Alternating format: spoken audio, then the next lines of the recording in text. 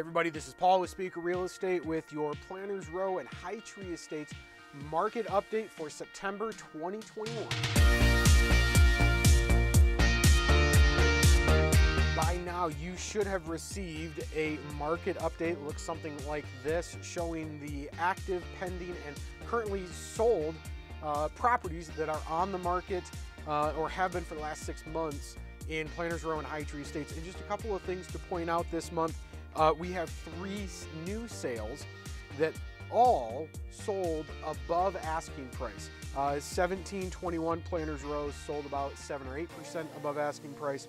2157 Owners Way sold for $40,000 above asking price, which is 9%. 2156 Center Grange sold for $21,000 above asking price, which is about 4%. 7, 9, and 4% above asking price, which is still astronomical numbers.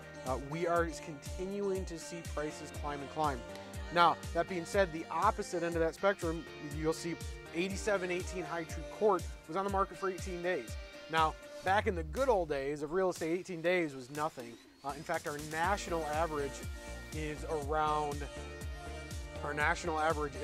30 days on the market. So 18 days is still very, very quick in the grand scheme of things. But that does show, that is indication of some of the other signs that we're starting to see, that there are some signs of maybe a little bit of a seasonal slowdown. But personally, I think that's going to be a little bit of a blip on the radar, and come November, December, and then we'll see the kind of the fall market kick in.